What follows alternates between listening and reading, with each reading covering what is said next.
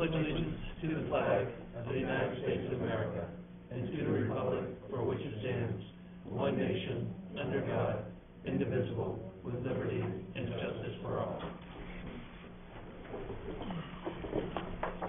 Karen, could you please call the roll? Mr. Wood? Here. Ms. Osler? Mr. DuPont? Yep. Mr. Fellows? Here. Mr. McGee? Here. Mr. Mazer? Here. And Mr. Bealey? Here. Thank you. Next item is the approval of minutes from the January 26, 2015 meeting. So moved. So moved. Second. We have a second. Is there any discussion? All in favor? Show that to be unanimous. Thank you. Item number 4 on our agenda, Moorbrook Farm Agricultural Products Store requests site plan review for an agricultural store to be located on Spurwink Road. Mr. Chase? Sure, thank you, Mr. Chair. As many board members, community members probably know this site, the Moorbrook Farm at the intersection of Black Point Road and Spurwink Road. There's an existing grandfathered farm stand on the site. The applicant is before the board to expand or put an addition to that building on their site, which in our ordinance will trigger from a farm stand into what is defined as an agricultural product store. It's really a function of size more than anything else. So that a farm stand is allowed by right, so to speak, but an agricultural product store requires planning board review and approval through the site plan review ordinance. So that is why the applicant is before you tonight. You will receive comments from planning staff as well as from Tom Gorel, the town's traffic peer review engineer, and Woodard and Kern, our civil engineer peer reviewer. In terms of staff comments, we've identified a couple of issues with regards to internal vehicular circulation and pedestrian conflicts or the potential therefore, landscaping and buffering of the parking field, lighting, and also in terms of utilities, both the sanitary district and potential for electrical connections.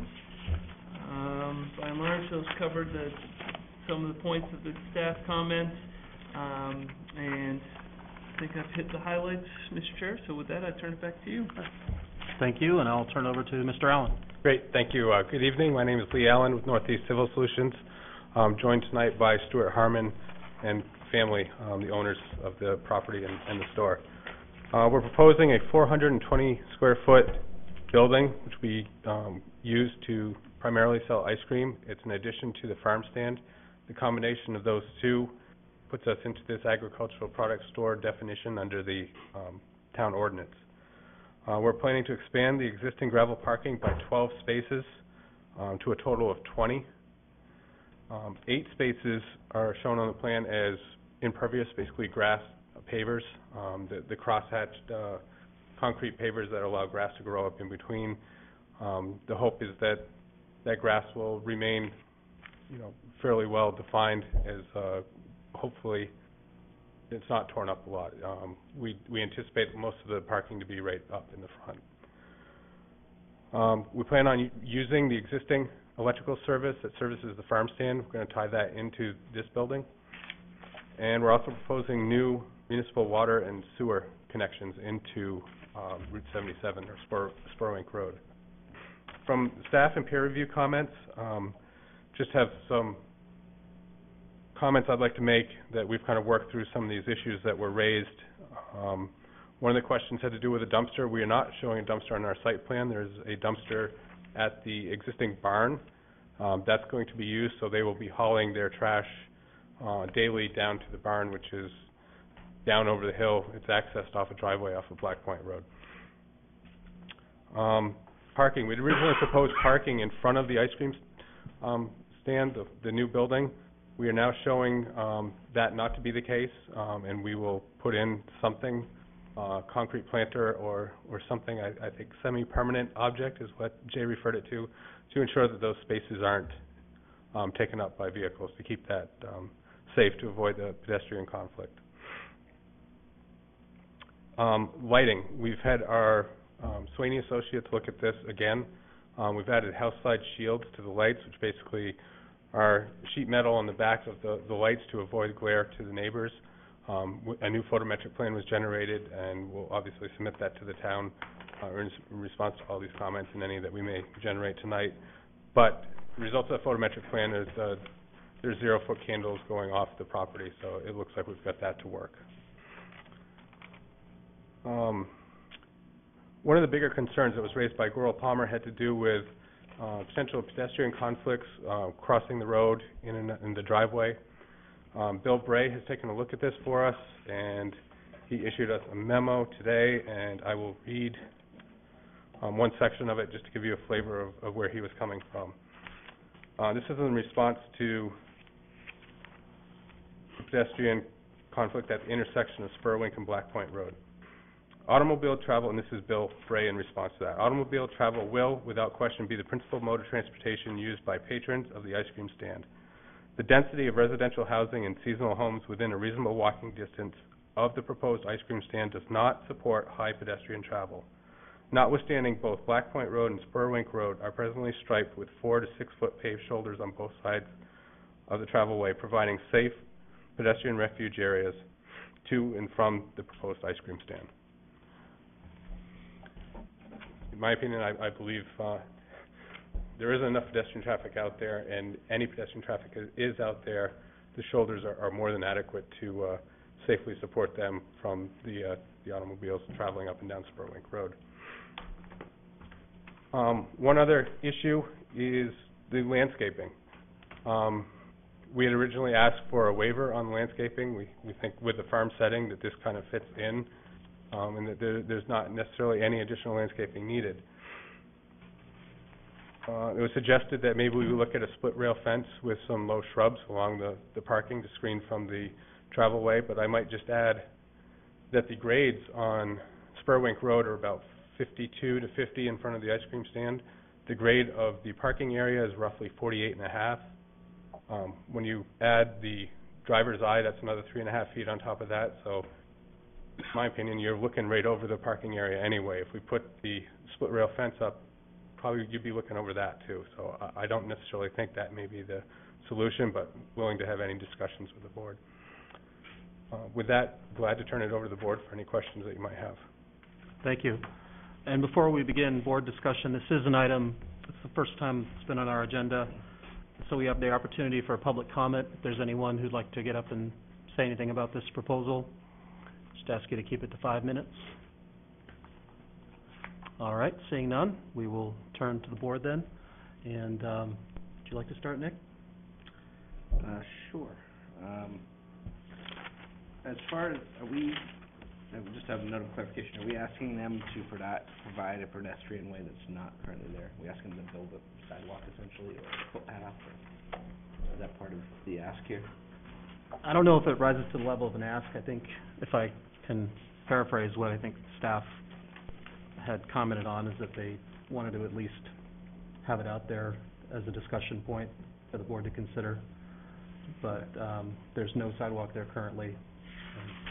And I will say that, because I think everyone has seen, in the warmer months, it's a very popular jogging and biking corridor. Mm-hmm. So there may not be a lot of people patrons walking to the site, but there are people on foot in that area. Okay. I guess I'll start with the request for the waiver on the landscaping buffering. I understand the concept of the open field. You know, that's the view you want to see of the field and the farm stand, and I'm okay with that if the rest of the board here feels like a split rail fence would be a nice addition. I'm okay with that as well, but I don't personally feel like you need to go overboard on landscaping considering the setting that you're trying to show. So I'm okay with that waiver ask. And then as far as the foot traffic, if we're talking 4 to 6 feet in the breakdown lane, essentially, it sounds adequate enough for me personally. I guess we'll see how the rest of the board feels about it, but other than that, I don't really have any other questions. Okay, thanks. Roger? Well, as somebody who lives in that section of town, I think it'd be a great addition. And just kind of curious, what hours are you thinking about, having this open till in the evening? Probably 11 to 8. 11 to 8? Yeah. Okay. So is lighting gonna be a big issue then? No, not really. That's what I was thinking, you know. Regarding pedestrian, it seems to me that when you look at where this is located, most of the homes are on that side of Black Point Road, and they're on that side of Spurwink. So, I don't think pedestrian travel. I can see bikes, bicycle, coming from, that neighborhood across Black Point Road, using that, coming in. I mean, I think it's gonna be a great addition. But I would agree with, Nick. I would try and keep most of it as natural as possible. I mean, that's the ambiance of the whole setup. Thanks. Rob? Yeah, I got a couple of things. Well, of course, the big concern from both the peer review staff and my own is flow of traffic and pedestrian safety. And I just want to make sure that we're all in the same wavelength as far as how this thing is going to flow. So, can you sort of elaborate a little further on that? And when you say flow, I mean, are we talking about? How they're going to enter, where the actual window is going to be for the ice cream? Sure, so traffic will either be coming basically southbound on 77 or up Black Point. They'll enter here, park here, this is basically, for all intents, it's a building with an overhang. It's probably 6 feet. They'll come up, there'll be order windows here. They'll get the ice cream. There'll be places to stand, sit out here, eat, get back in the car, and come back out here, and then either make a left or a right turn exiting the site. But I also agree with staff comments that there'd be some sort of plotting and so forth to protect the pedestrians as they... Over here, at the order window, yeah. We agree, and we've made that revision. We had parking here. You can't see, but this area will be blocked out so that you can't park there. Where's the nearest neighbors to this? I am familiar, but just humor me. I believe at the corner, the camp catcher's across the street, but I think the nearest residence is right off Marion Jordan. I think there's a doctor that lives at the intersection of Marion Jordan and 77. And that's probably about 500 feet away. 500 feet, okay. So there really isn't any impingement upon abutters per se. I agree with my fellow board members as far as the landscaping is concerned. Just a couple of technical things for my own notes. Wooden Corn and Curran mentioned providing pre- and post-development figures. Yeah, I believe Jay got a memo today from them saying that was all squared away. Yes, thank you. Yeah, that was a fairly technical item, and the applicant was able to provide those to our peer reviewer, and he did have an opportunity to take a look at those, and is comfortable at this point that all his issues have been addressed. Okay, what about the water district? Has that all been, has that been discussed? They have the ability to serve. It's just a matter of going through the process and having them say, yep, it's okay, it's time to hook up, pay your fees. We'll have the inspectors out there when you hook up. And there was also, I think I have a comment from staff that since there's going to be some digging up about utilities and how to connect the utilities. Mm-hmm. What's the latest on that? We're going to use the existing electrical service to the farm stand and piggyback off from that to the new building. Okay. And is this going to be exclusively just ice cream? Is there any other products that are going to be? Ice cream. Just ice cream. The farm stand will continue to operate as it has, and they'll sell the same products, and it'll be ice cream in this building, yes. Interesting. Okay. Can I just make a point on that item? One of the requirements in our performance standards of the zoning ordinance for an ag product store, and this is an area where we had asked the applicant to sort of further elaborate on their application before it got to the board, is one of the requirements is for an ag product store, because really what this, as I mentioned before, this becomes, the two buildings become one ag product store.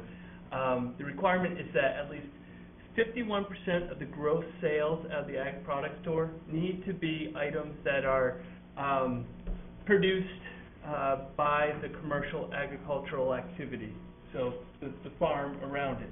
And so the applicant has stated in their submission that the ice cream they're going to be selling is sort of a value-added ice cream. They're going to be planting berries, blueberries, strawberries, raspberries, and adding that into the ice cream and selling that, a value-added product. And in our zoning determination, that meets the intent of the ag product store. So, as I said before, I wanted to make that clear because, it's not just going to be an ice cream stand where they're able to sell sort of a name brand ice cream, just establish any, again, I don't necessarily want to name one, but they can't just establish an ice cream stand for the sake of an ice cream stand in the RF district. Our RF district is really designed for principally two things, farming and rural residential. There's some other things scattered in there, but those are the two principal uses. So the intent behind the performance standards of the ag product store is to ensure that the commercial agricultural activity is still the driving force. And certainly, I think when the town rezoned the RF district 4 or 5 years ago, and we added in, the committee and council added in a number of items to really identify what farming is becoming. It's these value-added type activities. So I just wanted to make that point clear that, it's not just your standard typical ice cream stand, but it is one that has a connection to the commercial agricultural activity that's occurring on site. Is the ice cream going to be made on site, or is just the ingredients going to be added to it? It'll be mixed on site. Just curiosity. One other thing I didn't notice I'm sure, and I'll just point it out for the sake of conversation, that the access is from the DOT and not from the town. We need to pull a permit from the DOT before the contractor digs open the road to extend the water in the sewer. Yeah, so you're aware of that. Yep. And that has nothing to do with doing a preliminary? Right, no, exactly, we can do it if the board's comfortable. Okay. Yeah. I think I said my piece, thank you. Thank you. John? I'm good, just happy to see business expand in Scarborough, especially small business. All the other questions I'm happy with. All right. Mike? Thanks, Corey. Just a few questions, already been asked most of them. You say the hours of operation will be... He said 11 a.m. to 8 p.m., and it's second week of June, roughly, to October 31st. The reason I wanted to elaborate a little bit on that is because there's been some talk about the pedestrian safety, et cetera, and I'm just wondering how that all plays after sunset. Most of the year, it's not until you get into the later fall that you start having, darkness issues. Obviously, June, July, August, that's not really a concern. Will there be any signage, additional signage? Other than the farms, I see a farm stand sign. Yeah, there'll be a stop sign before you leave the site. Any signage announcing the new product that's available, or? I believe that will come in a separate sign permit to code enforcement. Okay. How did you calculate the number of spaces? I just want to wrap my arms around the fact that, these ice cream stands, they tend to generate a lot of, they're popular, no doubt. And I'm just wondering, is that going to be enough? Because I just hate to see that full and then having cars parked along the side of the road. I share your concern. A lot of this has to do with some recent projects I've done on other ice cream stands. I've done one in York. I forget, there was another one I worked on. And what we did is we looked at, basically in the ordinance, there is a parking provision for takeout, and I believe it's a minimum of 10 spaces. We looked at that, so we took a minimum of the 10 spaces plus 2 employees at maximum shift, and that's how we got the 12 new spots. Obviously, there's reconfiguration. There was 8 spots there existing with the farm stand. So that's kind of the thinking behind it, and I think based on where we are, you know, this isn't, the dairy corner on Route 1. Right. This is down here, so I mean, that was a factor in it too, as well as kind of the traffic generation. Bill Bray and I had a discussion back and forth and kind of threw that all together and said, you know, I think this feels right. Okay.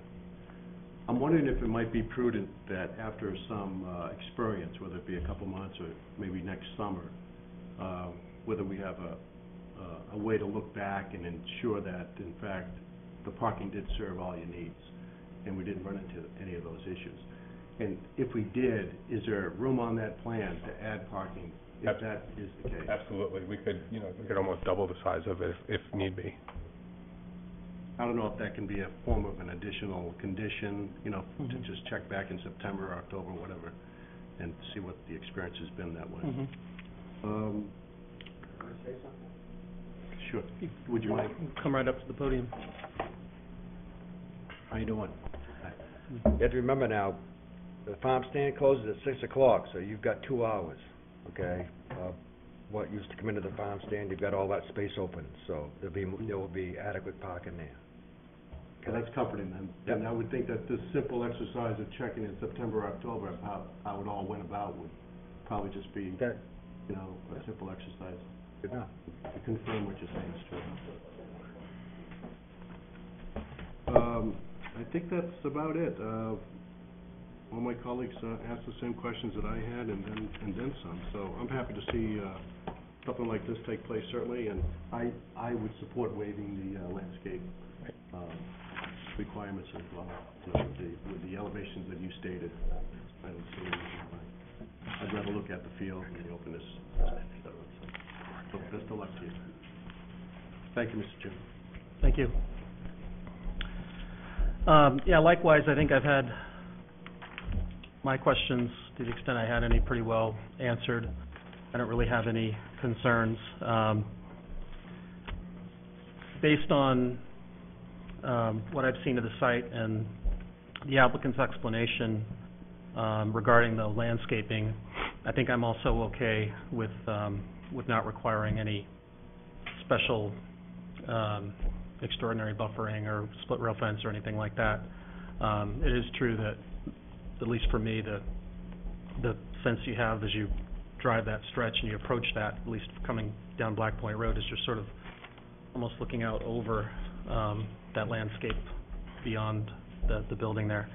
So I think I'm fine with that, and I know that given this use and this operation, it's certainly in your interest to want to have it be as attractive as possible anyway. And then likewise on pedestrian safety, I'm glad we had that conversation. I think that at the end of the day that I'm fine with the shoulder there and the other the measures that you've taken within the site for pedestrian safety as well.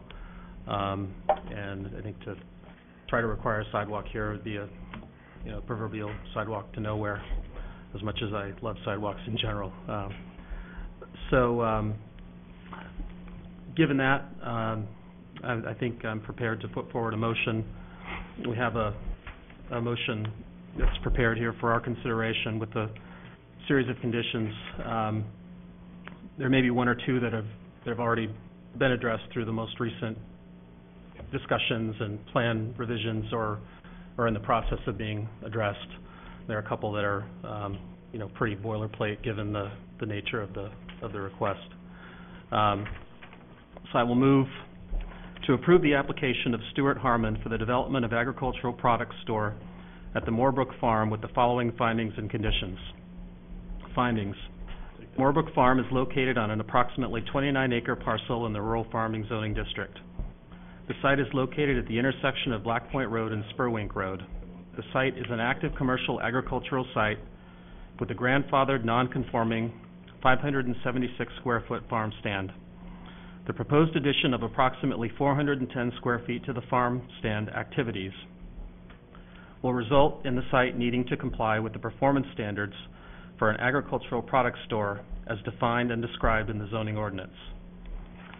Upon reviewing the proposed addition, the planning board finds the proposal meets the performance standards for agricultural product store of the zoning ordinance and the site plan review ordinance criteria with the following conditions.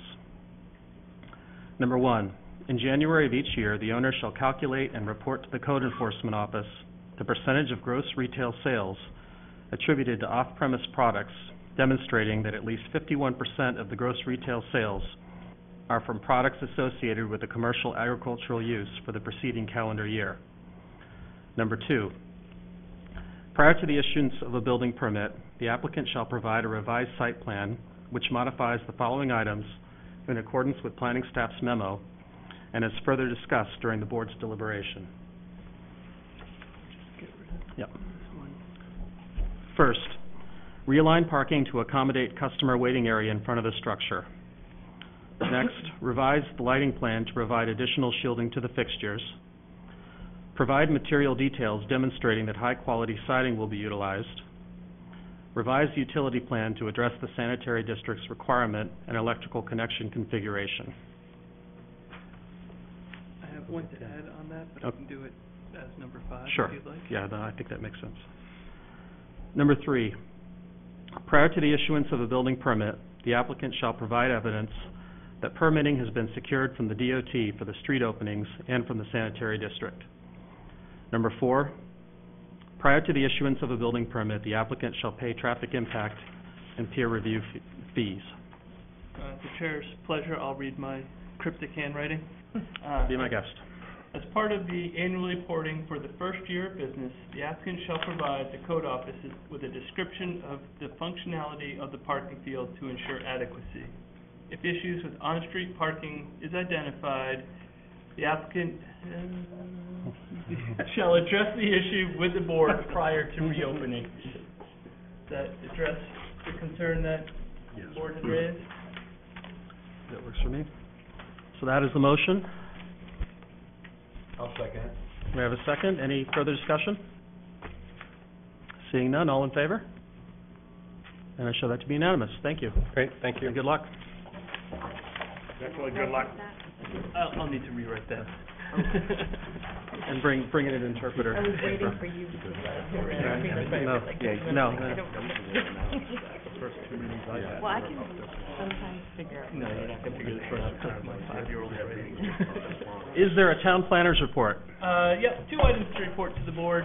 One, just let board members know, a few months ago, we conducted a master plan review for Burnham Village down the Dunstan area of town. They have submitted for a pre-application review, so I would imagine they'll be back before the board within your next meeting or 2.